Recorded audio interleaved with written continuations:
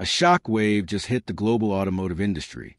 For years, experts believed China would be the first to dominate the self-powered car revolution. But against all odds, it's America that just pulled the trigger first.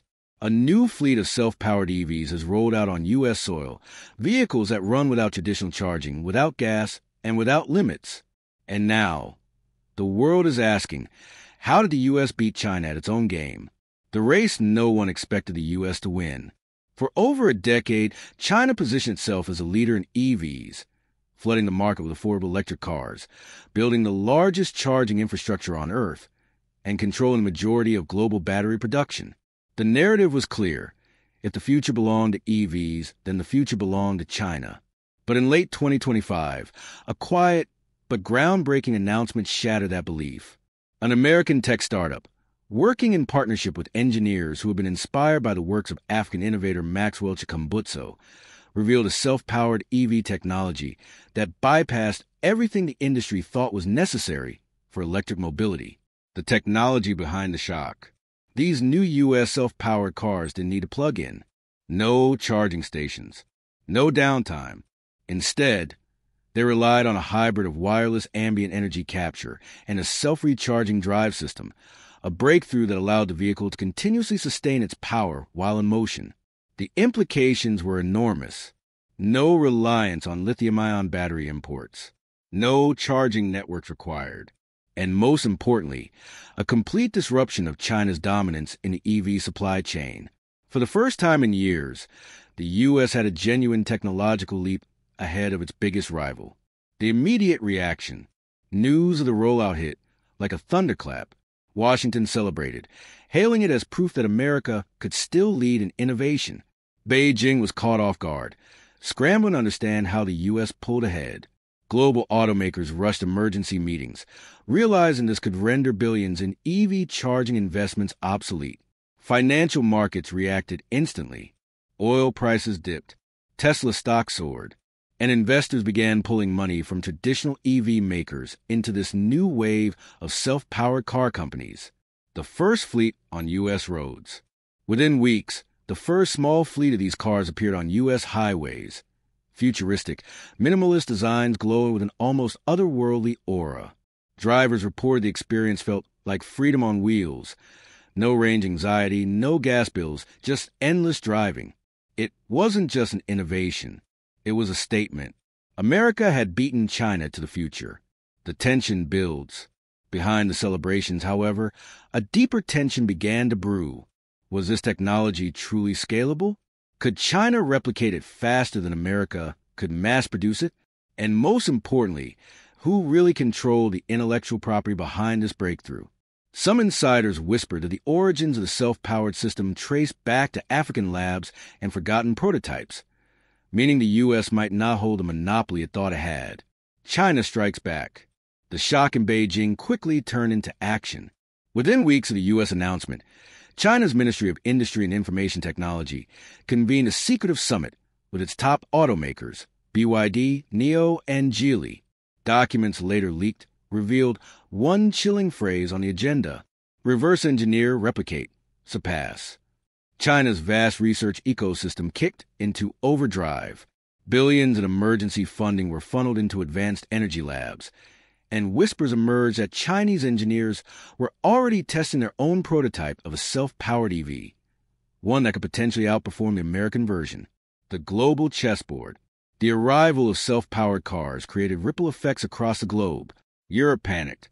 Billions invested into charging infrastructure suddenly looked obsolete overnight. Germany's Volkswagen called the U.S. move a dangerous disruption to global balance. Oil-producing nations braced for disaster. With self-powered cars, the end of oil wasn't just coming, it was accelerating. Saudi Arabia, Russia, and OPEC met urgently to discuss how to slow down the rollout of this technology. Africa, surprisingly, found itself at the center of the story. Analysts pointed out that the roots of this breakthrough could be traced back to Maxwell Chikumbutso's early experiments. Suddenly, the continent was no longer just a resource supplier. It was a birthplace of an idea that could define the future: the White House Gambit. Sensing both opportunity and threat, Washington moved decisively. The U.S. government announced a strategic national program to mass-produce self-powered vehicles on American soil. Factories that once built traditional EVs were being retooled overnight. Tax incentives were unleashed. And the president's fiery speech made headlines across the world. This is not just about cars. This is about freedom. Freedom from oil, freedom from foreign supply chains, freedom from past. The message was clear. America wasn't just competing. It was declaring dominance. Shadows of conflict. But behind the scenes, intelligence reports hinted at darker moves. Cyber attacks began targeting U.S. EV startups. Hackers traced back to China were accused of trying to steal designs. Meanwhile, private investigators discovered mysterious shell companies quietly attempting to buy into American firms linked to the technology. Even more unsettling were rumors that not all Americans supported the shift. Oil lobbies and legacy automakers feared extinction and began funding campaigns to question the safety and stability of self-powered cars. The battle was no longer just about innovation. It was about survival of entire industries. The first international confrontation. The breaking point came when China showcased its own prototype self-powered car at the Shanghai Auto Expo. Sleeker, faster, and boasting infinite range, it stunned the audience. For the first time, Beijing openly challenged Washington's claim of leadership. Chinese officials declared, "The future of cars will not be decided in Detroit or Silicon Valley. It will be decided here in China." Global media exploded. Was this the beginning of a new Cold War over energy technology? Africa enters the arena. While the U.S. and China clashed for dominance, a new player quietly rose from the shadows. Africa. Global journalists started tracing the origins of self-powered car technology back to Zimbabwean inventor Maxwell Chikumbutso. His early blueprints and prototypes, once dismissed as impossible, were suddenly the hottest intellectual property on Earth. African leaders seized the moment. In an emergency summit of the African Union, they declared, if the world wants self-powered technology, it must recognize Africa's role as its birthplace. This declaration sent shockwaves through the global market. For the first time in history, Africa wasn't just a supplier of raw materials.